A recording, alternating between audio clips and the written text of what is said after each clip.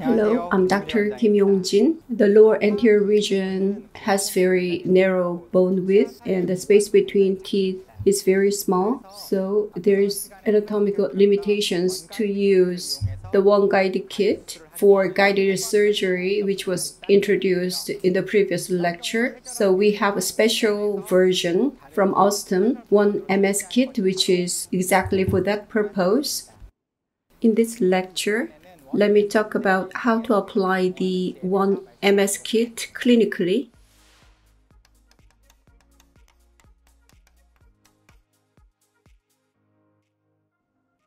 When we place an implant in the anterior mandible, we need to consider two factors.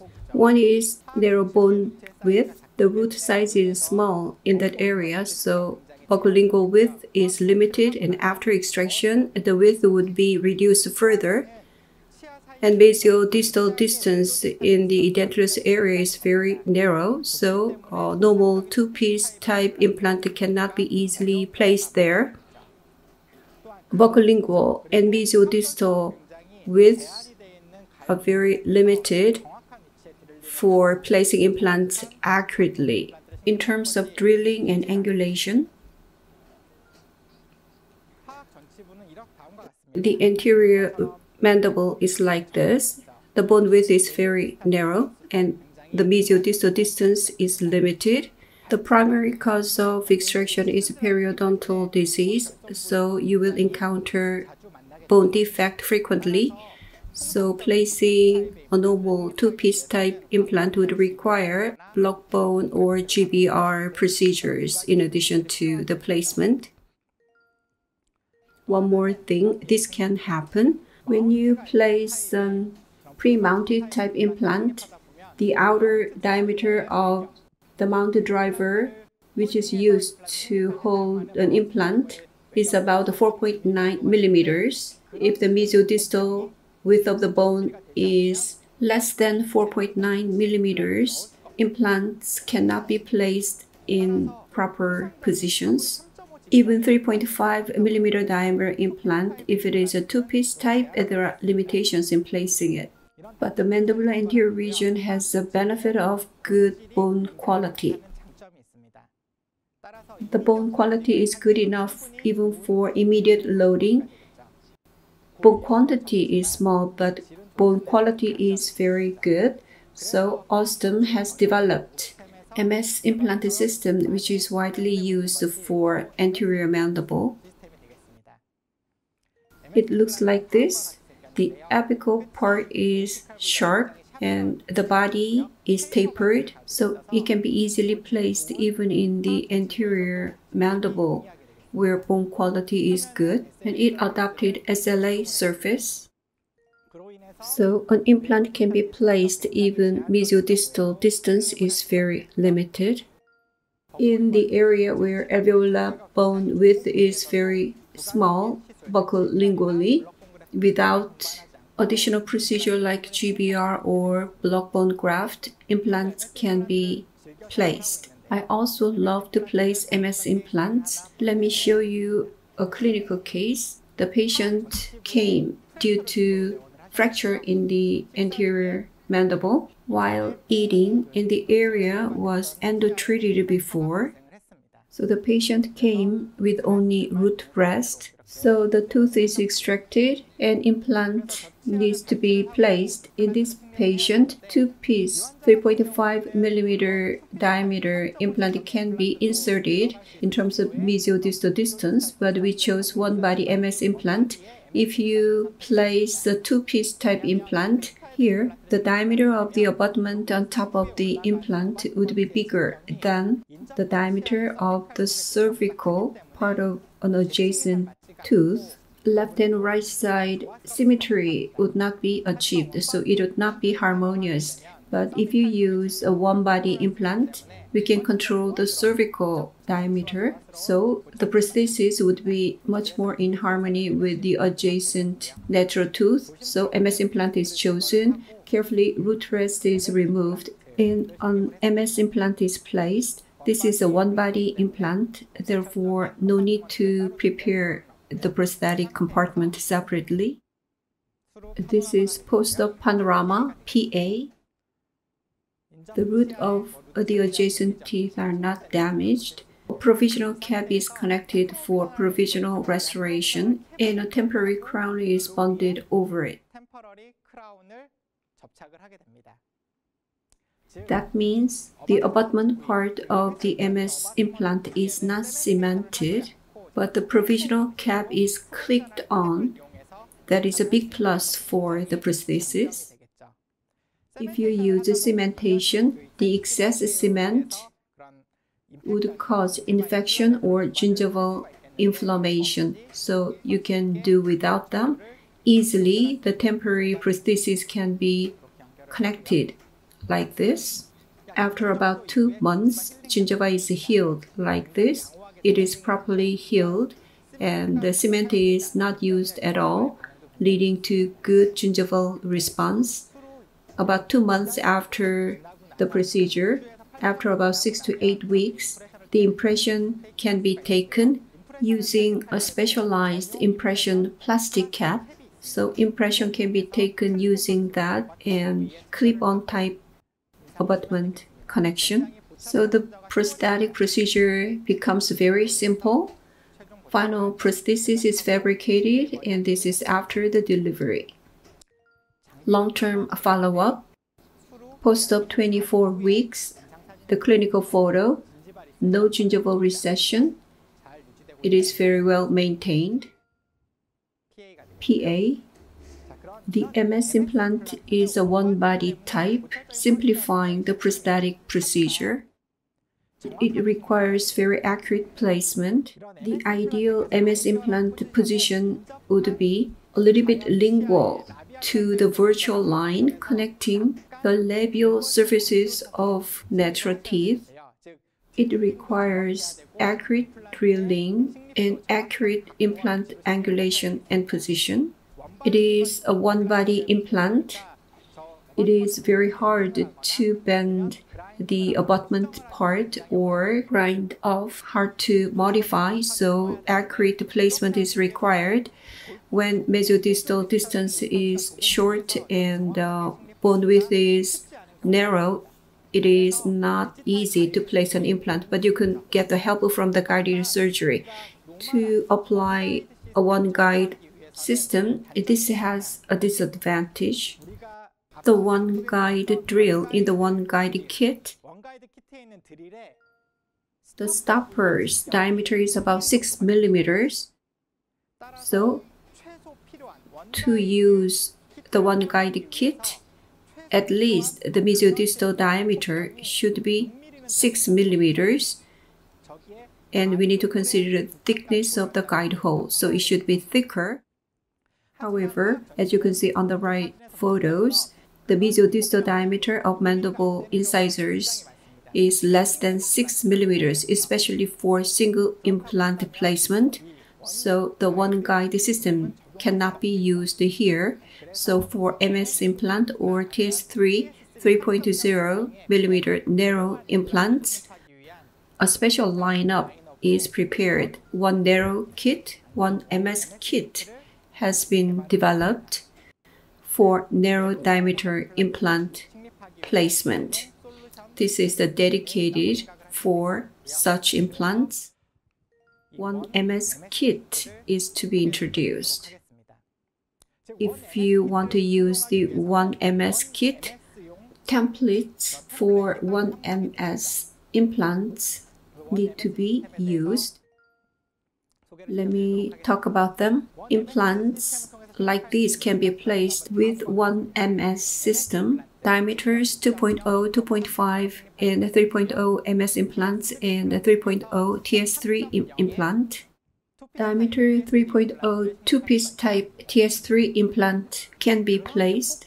The mesiodistal distance is very narrow, so existing 5.0 diameter one guide hole cannot be used. So the barrel part of the guide, the diameter is reduced to 3.5.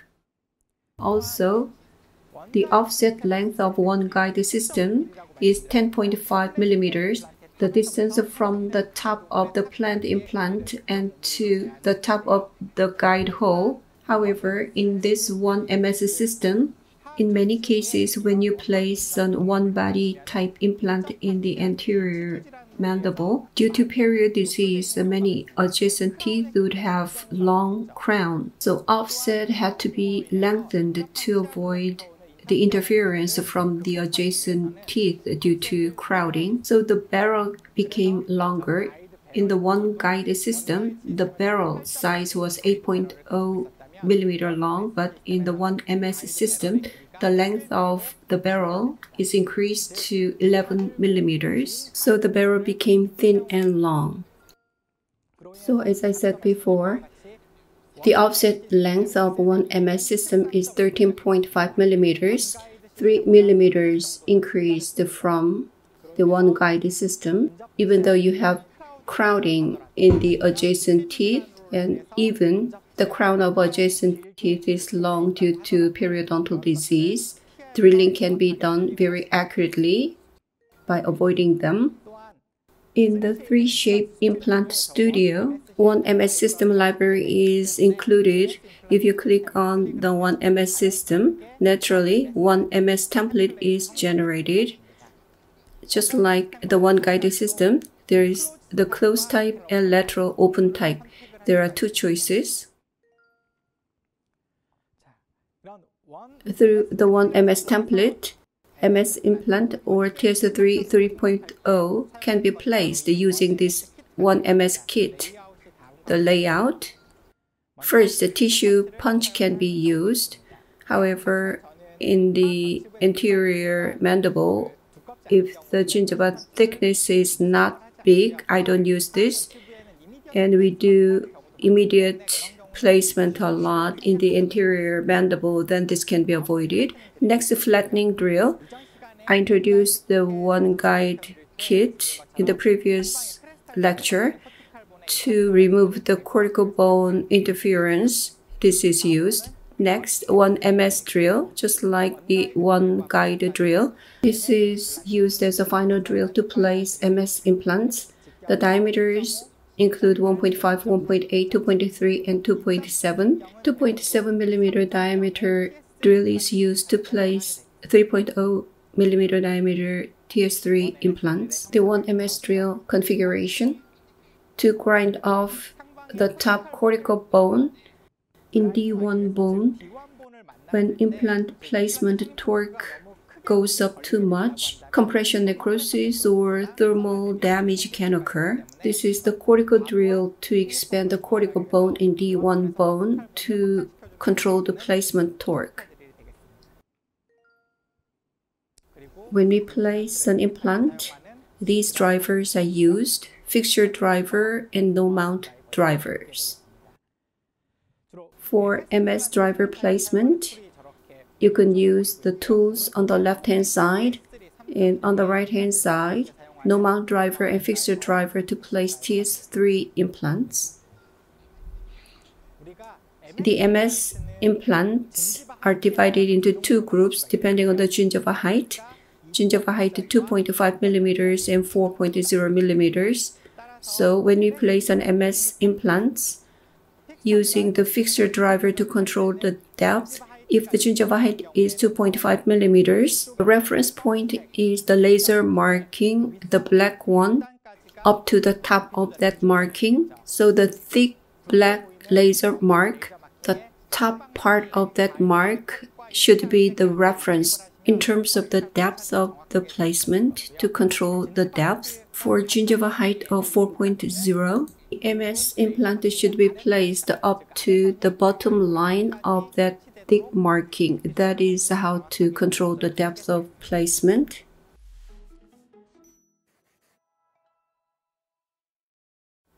OneMS kit drilling sequence is very simple, like a OneGuide system. To place 2.5 millimeter diameter MS implant, up to 1.8 drill can be used. In most cases, you can use up to the drill 0.7 millimeter minus the diameter of MS implant to be placed. Then you don't need to use many drills.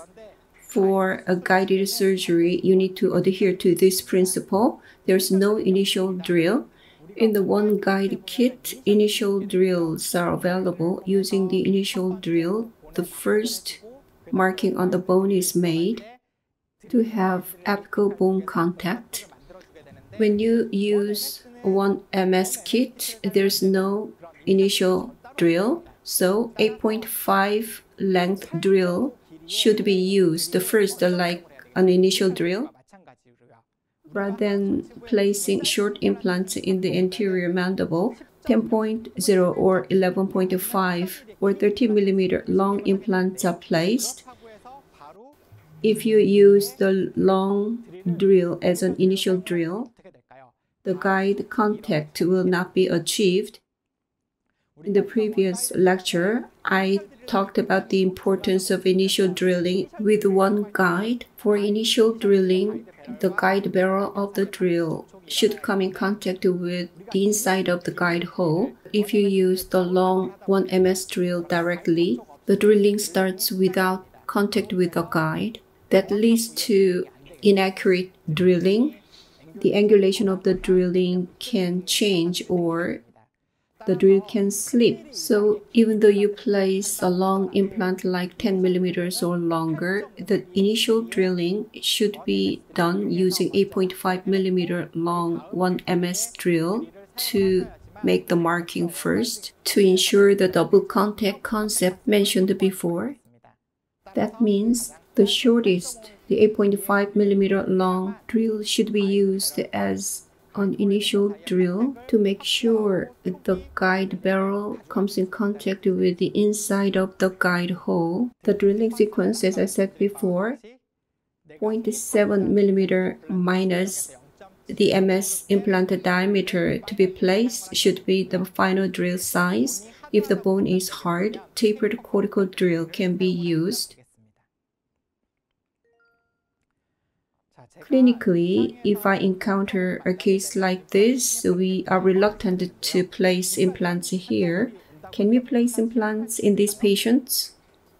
In the maxilla, the lateral incisor can be congenitally missing. Then this is the situation. Mesiodistally, it is limited and the bone width is very narrow, and the direction of the root is unfavorable for implant placement. OneMS system is designed to overcome this problem. Let me introduce a case. 21-year-old female. Ortho treatment is completed for her congenitally missing mandibulocanine. The ortho treatment was to secure the space, and space is sufficiently obtained, but buccal bone width is very narrow. Rather than placing an implant by raising a flap, guide system, OneMS system is used to place an implant. Pre-op photo, it is CT scanned in advance, and in the digital center, the planning is completed. A OneMS surgical template is fabricated and sent to the clinic. Template is delivered into the mouth using OneMS KIT. As I said before, the drilling is done to place an implant, and the flap is not raised. After the placement, prefabricated PMMA crown is cemented. Post-op panorama in PA, as you can see on the CT, the buccolingual width is very limited, but in terms of the positioning and the relation with the opposing teeth, the implant is placed in an ideal position. Post a 4-week healing and PA, post op 12-week before taking the final impression, and there's no gingival recession or papilla loss at all. Osseointegration of the implant was successful. Post-op 12 weeks before the delivery of the fabricated final prosthesis. After the delivery of the final prosthesis, panorama, PA. As you can see, buccolingual and mesiodistal bone width was very limited, but implant is placed with ideal angulation and position without damaging the root of adjacent teeth, which led to the ideal fabrication of the prosthesis.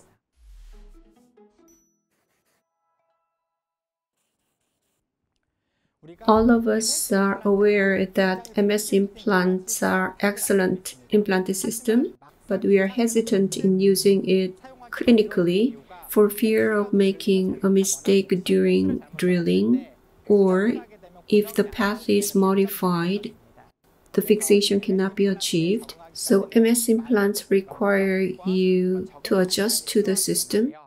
At this time, this OneMS system can be used to place MS implants without stress in a simple and comfortable way. However, most importantly, when we use OneMS KIT for the initial drilling, 8.5 millimeter long drill should be used, even though you planned a long implant. That should be remembered.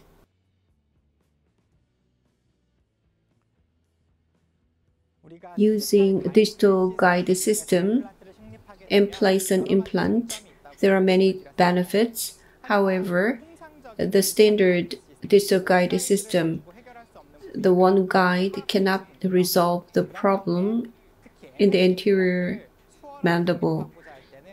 In that case, MS implants can be easily placed with this OneMS kit. I hope this lecture has been helpful for you to place MS implants. Thank you for your attention.